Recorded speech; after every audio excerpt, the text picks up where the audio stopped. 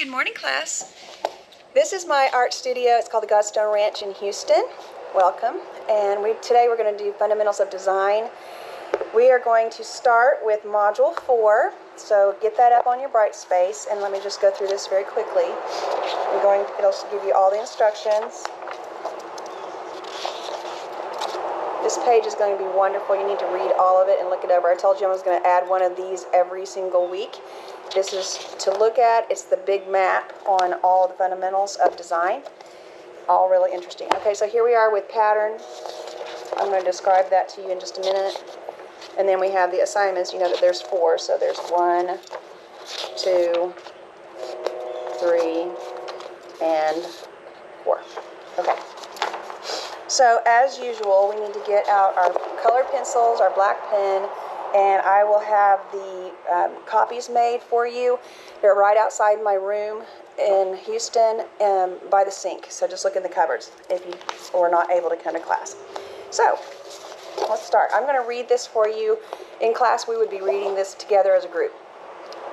Pattern is an underlying structure that organizes surfaces or structures in a consistent, regular manner. Pattern can be described as a repeating unit of shape or form, but it can also be thought of as the skeleton that organizes the parts of the composition. Pattern exists in nature as well as in designed objects. It is useful to look at the parallels.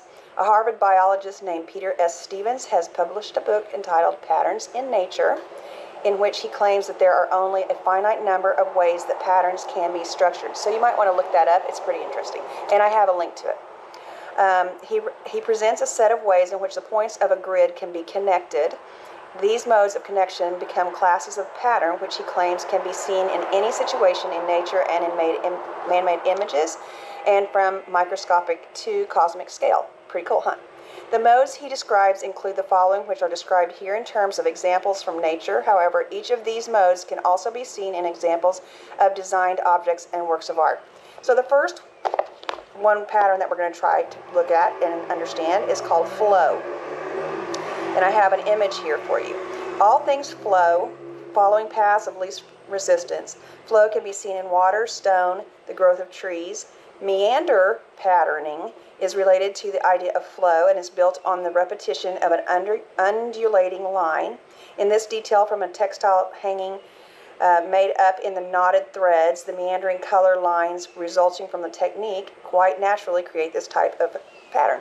So I really want you to try to study that. Just zoom in if you have your phone to understand the flow in that image and also the meander pattern. Next one we're going to talk about is branching. Branching is an obvious form of patterning in the plant world, but it can also be, the plant world, but it can also be seen in geological formations such as rivers, deltas, and certain crystalline formations. So I have a picture here of the branching pattern, and it kind of an example to show you how to do it, because we're going to do an exercise on that. Okay, stay with me. Last two right here are spiral patterns, which can be seen from the scale of galaxies to the opening fiddlehead buds in ferns to the forms of microscopic animals. And then lastly is packing and cracking. Refers to the way in which compacted cells define each other's shape. A densely packed cluster of mushrooms will grow together, deforming the circular form of each cap because of the crowding.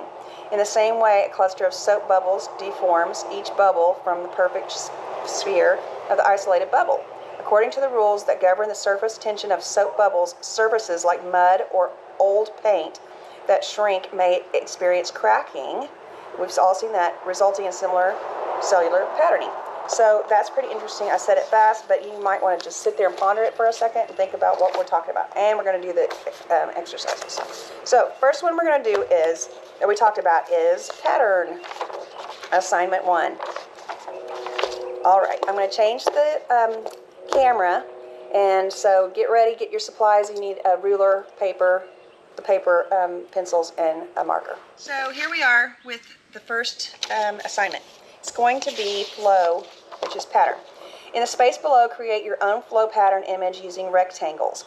Finish the colored pencil in colored pencil and black ink. The whole rectangle must be filled with flow meander pattern.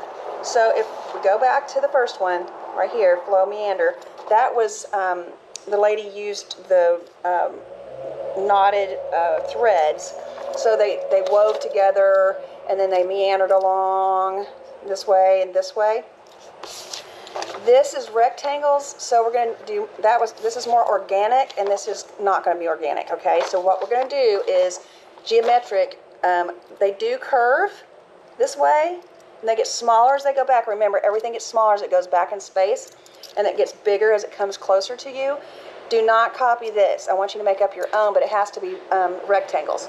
So, and colored pencil and pen, just like this, but I don't want you to copy this. Some of the assignments we have copied because I really want you to understand what the one was trying to teach you. But in this case, I think you can handle doing a flow meander pattern, going either this way or coming towards you, going far back. And remember, if it goes away, it gets smaller. If it comes to you, it gets bigger. And it needs to be pleasing. Remember, we talked in class that if the whole point is, if you're doing something with a design and it's not pleasing, then you need to work on it. Okay, so make sure it's finished, make sure it's beautiful, make sure it covers the entire rectangle, and it's finished in marker, the black marker and the colored pencil.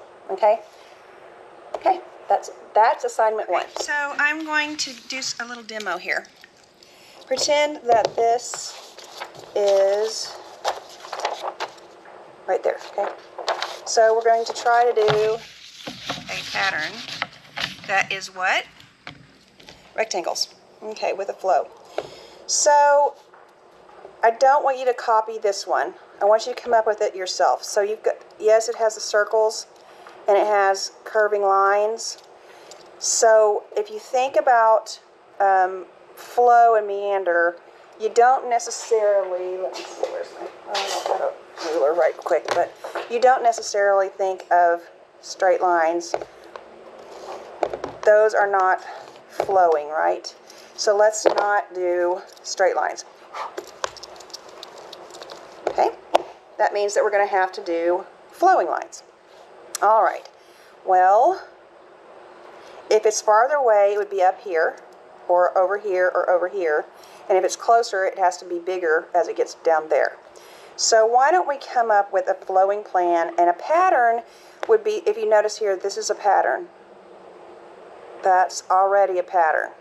And then on the short side of it, this is parallel to that, this is parallel to that and that, this is parallel, this is parallel. See what I'm saying? So, and these curve and they're parallel. So you're creating a pattern that's really nice. And then you're adding color on top of that. That is very, very nice. So I hope my pen works. Why don't we start off, you're going to come up with your own, but I'm going to say, I'm going to flow. So I'm going to do a meandering, flowing. It has to get fatter as it comes closer to you.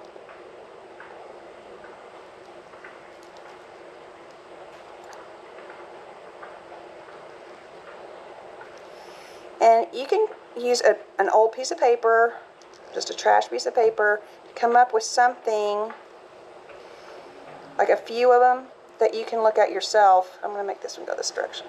Okay. And then at that point, I might want to make my lines fatter, some of them. And I'm not going to be scribbly when I'm doing my real thing, okay? I'm going to get out my really nice markers, and I'm going to make it super clean, super black, and nice and smooth and loved and all of that business. And I'm going to get, so let's just work down here. So now I'm going to say, okay, I want rectangles in there. Maybe I don't want rectangles like they have. Maybe I want rectangles that go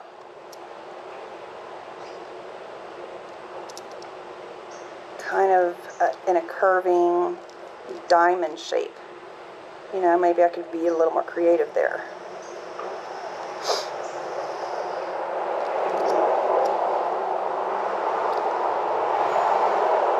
I'm going to do a big one here.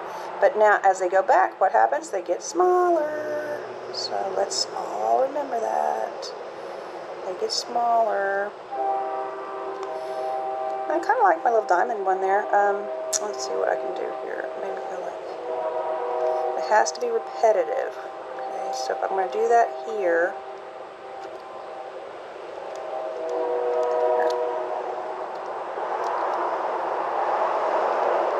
I have to make sure that I repeat that at least there's a diamond every now and then, so I'd want to have a diamond rectangle here, and I'm curving those edges a little bit so they're not perfectly straight, so that they feel like they're flowing and meandering here. Okay, so at this point I might want to have a meandering, flowing diamond there.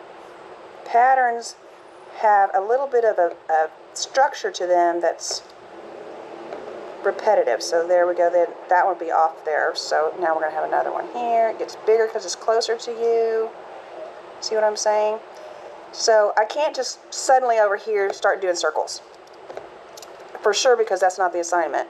But let's just say I just start going like doing this and just going off the reservation of, okay, I'm just going to do a totally different thing here than I have everywhere else. No, that's probably not a good idea, see, because that's totally different. Well, what if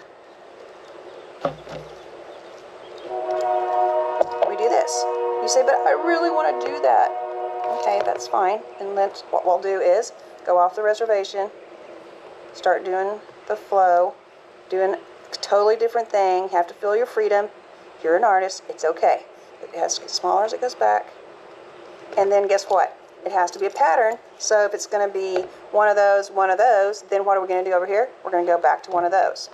So I'm trying to help you understand that whatever you do, it is a pattern. It's mathematical. It is repetitive. I'm trying to look at this one, how I did it.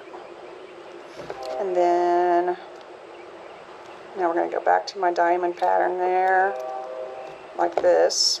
And so then over here, what am I going to do? I'm going to do this repetitive of this one. So yes, you don't have to do the same exact thing like they did here, meaning like every single thing is exactly pretty much the same. You can do 2 different patterns. You can do 3 different patterns, but it has to be repetitive, okay?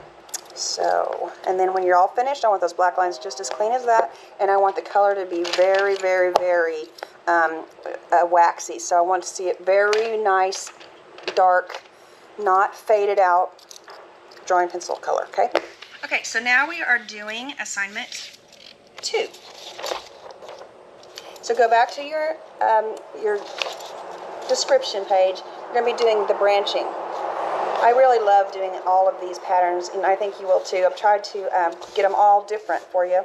So here's what we're going to do. The instructions say, in the rectangle below, create an interesting and unique branching pattern arrangement using the images on this page.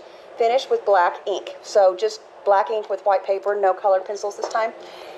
You'll need to look at all of these little shapes, okay? And somehow you're going to arrange them here and you're going to be using this. So you're going to try to take this image and flip it or turn it or make it small and big and add these things to it, because everything has to branch off of this vine. Okay, and you can make more than one vine, but it needs to be beautiful and full.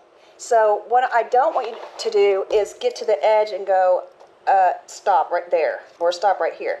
I want you to keep going. So you might want to cut a square out or do something over it and then put it underneath and trace it back, okay? Because I want you to really use the whole space and go off the space, okay? Branching basically like this. See how it goes off the space? Okay, so that is assignment 2. We're on to number 2 here. Okay, this one is the branching. I love branching. I just think it's super fun. You can use, let's see what I have here. I have in my studio some circles, so I could trace a little bit around. My pen's not working out great, but maybe another one over here. And then I have a sewing thing here. It's a bobbin. And I'm just going to quickly show you how you do this. So here we go. Around. Oh, come on. Round and around and around she goes, and then I come over here and I go, oh, there it goes, and then it has beautiful shape. I wouldn't like this part because it's flattened, and this part's too pointy right there and there, so you're going to have to really try your best to make it beautiful, beautiful. But I'm trying to do this quickly so you don't feel like you're watching the longest video on the planet Earth. So this is basically how you do a spiral. And then this one's going to come back out here. See, I wasn't even trying too hard, and it's just so lovely. Okay, so then these little pieces stick off. So there's one sticking off, and then there's another one that can stick off. You got some leaves that have beautiful leaves. Okay, but the assignment is also going to be that you go off of the page here. So let's do this. Here we go. There's one spiral that's gone off the page. And its little vine went off the page. See, it's not hard to make it go off. And I don't want to see this. Okay, it's off the page. Boom. And boom. That's not what I'm talking about. That did not help your design at all, so don't do that. It has to be beautiful all the way, everywhere.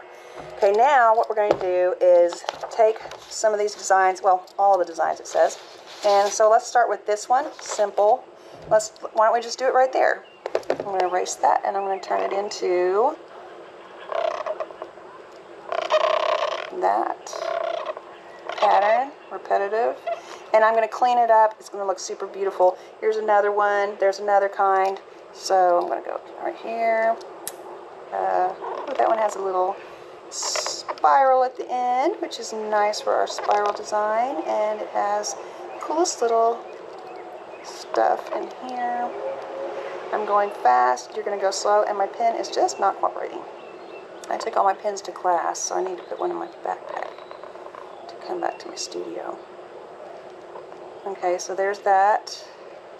And you're just going to keep going, and when you're finished, you're going to go ahead and get your black markers and make it super clean. I don't want to see stuff like I just did and lines that are, I don't know, I'm not sure. Okay, so I want to make sure that we know what we're doing, and if it's going to be a fat line, because look, some of them's fat, some of them are fat, and some of them are skinny. Please make the edges super clean, not like this looks. All right, and I just want to see it just be super beautiful, okay? All right, this is assignment 3. It says, in the rectangles below, create your own spiral pattern triptych. Triptych means 3, okay? 3 that go together. By using the examples shown above, finish in black ink must be clean and precise. So again, no color on this one, but we do want to have very precise black lines. So remember to make every line super clean, not scratchy, and they need to be at one solid, clean line. So look at this pattern very carefully. They're super duper duper duper clean. All right? And if you need to use a template, you know, I have templates in class, but you can find a pen cap or something if you want to do circles so that they're very, very precise. You can use a protractor, you can use rulers, whatever you need to do, but see that there's some lines here, but it is a spiral design, okay? So yes, there's some lines, but it's spiral. Okay, so what I do not want to see again is just one little spiral in the middle of each one. It needs to be just like this, where it's full, completely full and completely interesting, well done. It's not super easy. It is time consuming, and you have to be detailed about it. You also kind of have to be mathematical about it, because remember, patterns are a little bit of a repetition that we expect. So they didn't throw a triangle right in here, see? They didn't throw a square in this one. You have to be repetitive when you do patterns. All right, so this is a spiral, repetitive spiral design, and it needs to be clean and beautiful for project number 3. Okay, so we are going to do a triptych. Triptych is 3 that go together. Here's our triptych assignment. We are going to use these, and we're going to make a triptych. So this is my pretend ruler, right, my stir stick, because I don't want to get up and walk over there and waste your precious time watching this video. But anyway, it's my ruler. Okay, there we have it. Now, on this part, just try to do this, okay? You don't have to invent the wheel. Just try to do the spiral that you see there. And I'm right here, but I'm adding even more. It doesn't have to be precise. I made the rectangles in the assignment longer than my examples because I wanted you to be able to have to come up with a little bit of the space by yourself. So, let's see.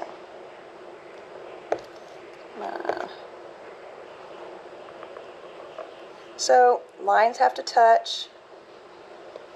They need to be not scratchy like I just did. My pen.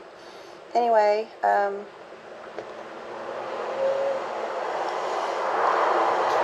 I want you to do your best to try to make this pattern here.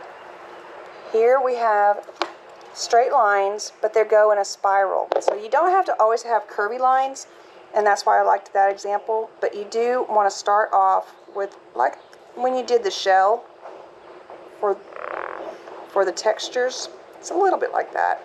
You have to just make a nice spiral. You can use anything you have to make your spiral nice. I would use something circular. Let's see what I have. Okay. We have this. That's kind of cool looking.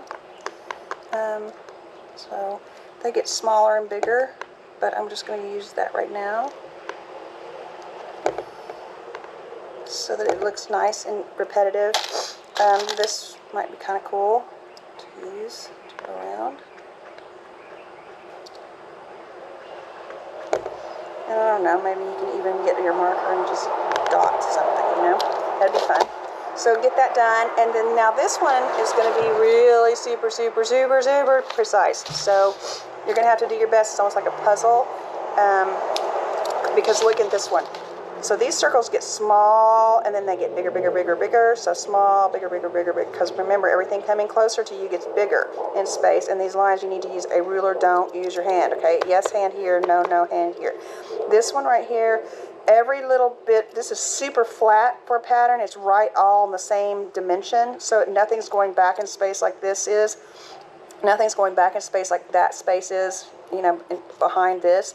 Everything is in your face, so every little space has to be the same width. So the white is the same as the black everywhere in the whole entire thing with the two circles, okay? So, and we know that that will repeat here and here and here and here. That this is a pattern that will repeat. This is a pattern that we know repeats. The same thing over here. So this is a really fun one. You're going to have to take a little time and be super clean. All right, this is the last one. So this is assignment number 4. It's going to be so much fun. Use the portrait image of Frida below. This is Frida Kahlo, an artist. Fill it in like this example using the packing and cracking pattern method. Finish in black ink. So you're going to come up with all kinds of patterns, and you're going to fill in this one. No color, again, it's just black with white, but it has to look that good. Okay? And she has background all over, so it goes all the way to the edges. So make yourself a rectangle around her head, and then it kind of has a spiral, which is a continuous line. So do a continuous line to make your spaces, and then you can use these patterns up here. Use all of the patterns shown on this and the previous page. Finish in black pens of all sizes. So you can use those patterns, and you can use these patterns. You're supposed to, okay? All right, that's it. Okay, here's the last one. It's going to be a lot of fun. I already have the drawing done for you, but you're going to need to draw a nice rectangle. Use your, that's nobody. Okay, so you're going to have to use your ruler to go around this, because you're going to have to fill in the background just like all of that. And you're going to use all of these different kinds of designs. I want you to look at the patterns that they have, and I want you to use all of these patterns and all of these patterns. You're going to finish it out in super thin straight lines, little circles, fat marker circles, curves, scratchy little dots, open dots. What do we have here? Oh, this is fun. This is just kind of a spiral design that's filled in spaces. That's super fun. And just vertical lines, these lines, rectangles, curves that are filled in with line, triangles, almost like we did on this one right here. Nice repetitive pattern that's up in your face. That's all exactly the same. This would be packing and cracking. You see what I'm saying? Okay, so you're going to use all of that, and I'm going to check. You know I will. So have fun. God bless you guys. I hope you have a wonderful week.